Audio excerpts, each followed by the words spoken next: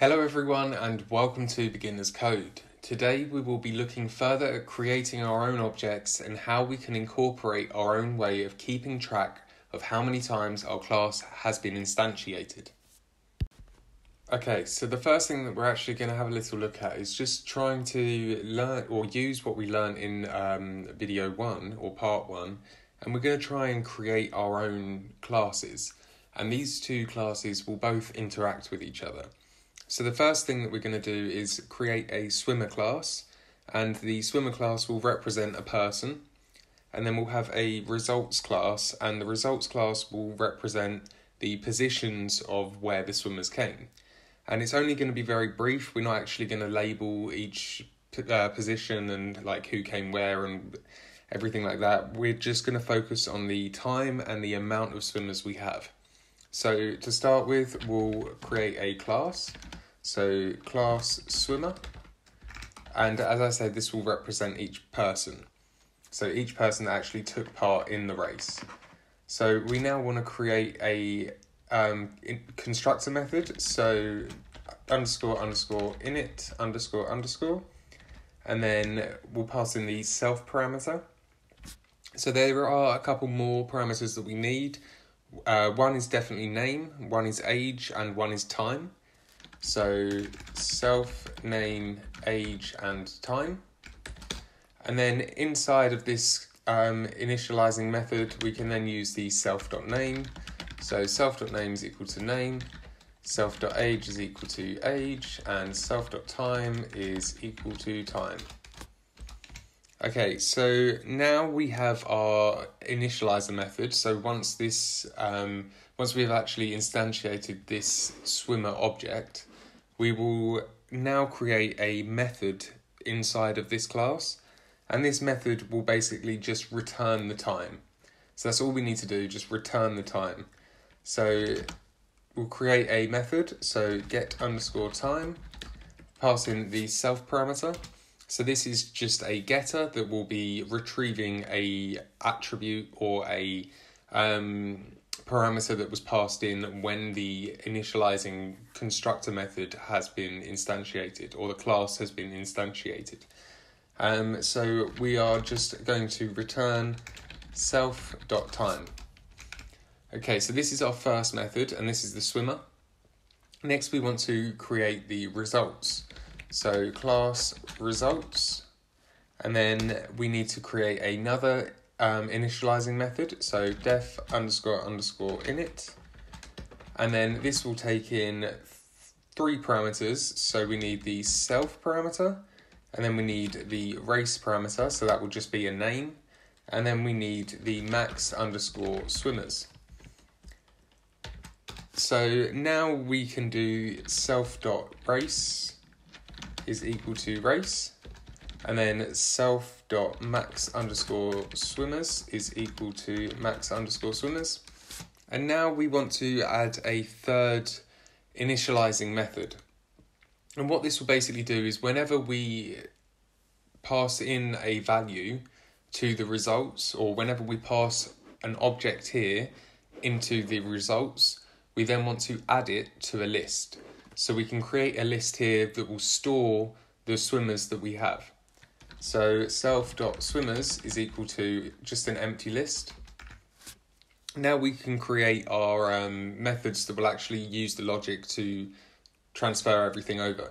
So what I mean by that is when we want to add a swimmer to this swimmers list, we need some kind of method that will do that.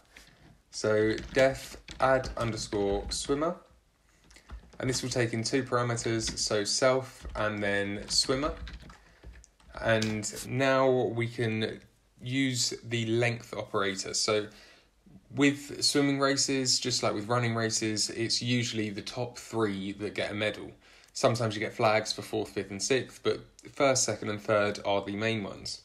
So what we want to do is just use an if statement. So if the length of self.swimmers, so if this list length is less than the self.max underscore swimmers, so if the results have 6 places and we have 7 swimmers, then we will do something. But if we have one swimmer and 6 places, then we will do something else. So if the length of the swimmers is less than the max swimmers total, then we will add the swimmer to the swimmers list.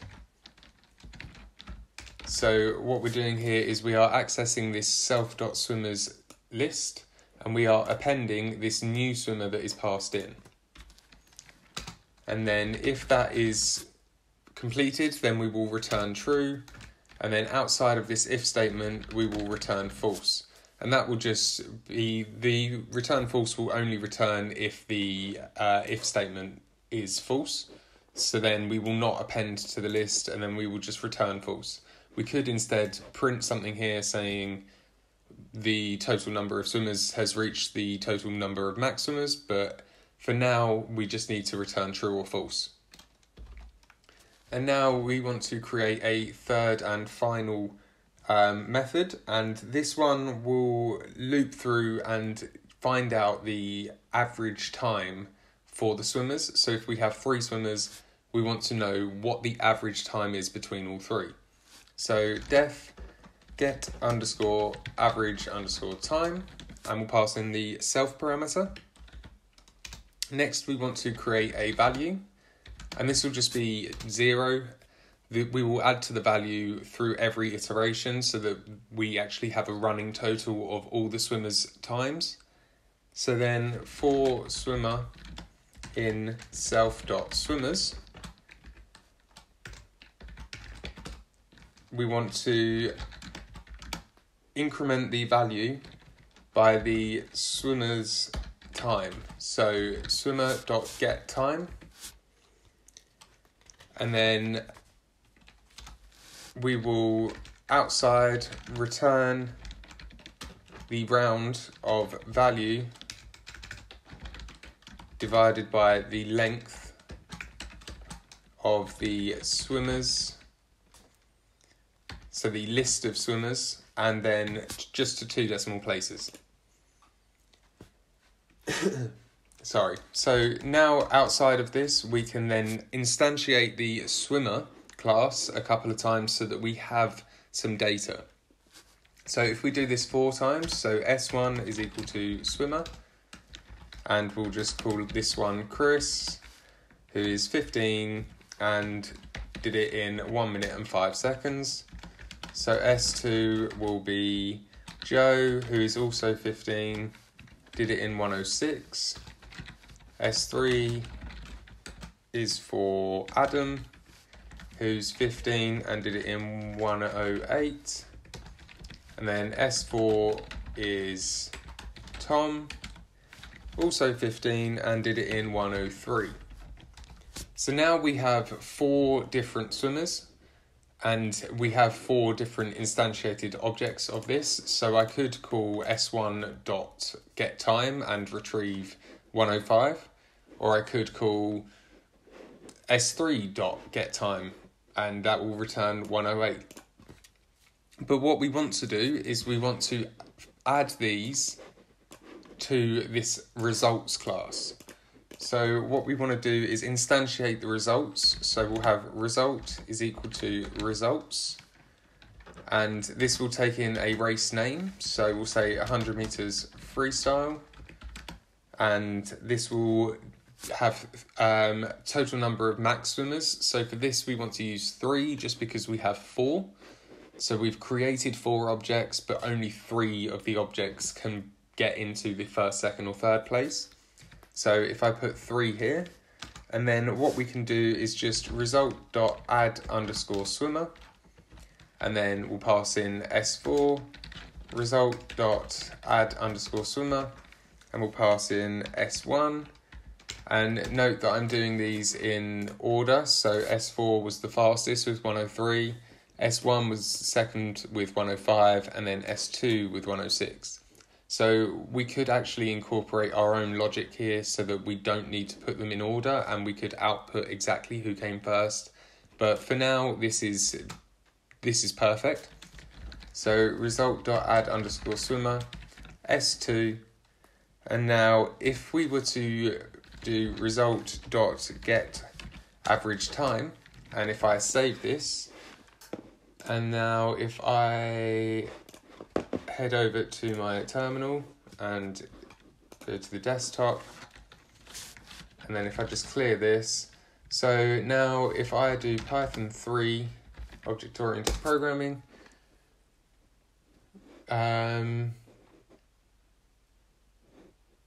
length takes exactly one argument, 2 given. Right, that's because the 2 is inside of that. So the 2 just needed to be on the other side of the comma. So now if I head back to my terminal and then run, and would help if I just added a print statement around this one. So now when I run this, we get 105. And that is because, well, if we were to then do Python, and then if I did 105 plus 106 plus 103, so then 3.14 divided by 3, we get 104, roughly 105. So we have a average time of 105 seconds, which is exactly the same as the first swimmer that we had. So now if I delete this, just so that we have a fresh screen. So one thing that we're going to have a very, very small look at now is class attributes. And class attributes are a way of having a attribute that is attached to every single instance of the object. So as you saw with this one, we have 4 different instances of this swimmer. So it would be nice if we were to basically keep track of, or have a way to keep track of how many different objects we have created. So one way to do this, and this is just using normal logic. There is an actual way to do this using class methods, and that is something we will come on to in a later part. But for now, to show this using just Python code, what we can do is create a class, so class person, and then if we create a attribute here, or a variable here, and this variable will hold the attribute. So what we want to do is just find out the num of people, and we'll assign that to 0. So we haven't had any instances of this created. So now if I create the constructor method, so underscore init, and then pass in the self parameter and a name parameter, we can then do self.name is equal to name. And then if I was to just say P1 is equal to person, and then P2 is equal to another person with a different name. So now we can actually access this number of people just by using the dot notation. So I could, for instance, go print P1 dot num of people, and then print P2 dot num of people. And if I save that and then head back over to my terminal, and then if I just exit out of this and then run this, we get 2 zeros back. And that doesn't really seem to make much sense, because what has happened here is we have created 2 different objects. And what we could do is just print P1 dot name. And then if I run this, we should get 0, 0 and Chris. So we do definitely have an object called P1. So why hasn't this 0 changed? Well, what we can actually do is we can add to it within the initializing method. So this constructor method is always called whenever an object is created. So whenever this class has been instantiated or turned into an object, we are calling this underscore init method, regardless of what parameters are passed in. So what we can actually do now is we can increment the number of people per time it's actually instantiated. So what we can do is underneath this self.name is equal to name, we can do person.num plus number of people plus equals 1. So now if I save this, and then if I get rid of that line and head over to my terminal, and now if I run, we get 2. And that's because we have created 2 objects, and then we are printing the value of the number of people for 1 and 2. So the number of people has changed to 2. So even though the first person will be 1, because the print statement is after this second instantiation, then we will get 2 and 2. So now if I delete that and then put that just there, we now will get 1 and 2.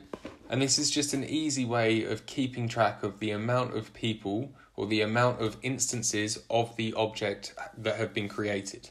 That's all for today's video. Hopefully this has helped your understanding of how we can use the class keyword to create our own objects that can interact with each other. If you liked what we've been through today and you want to learn more, please drop a like and subscribe to my channel to keep up to date. Next, we will be using HTML and CSS to create a front-end design. Thank you for watching, and I'll see you next time.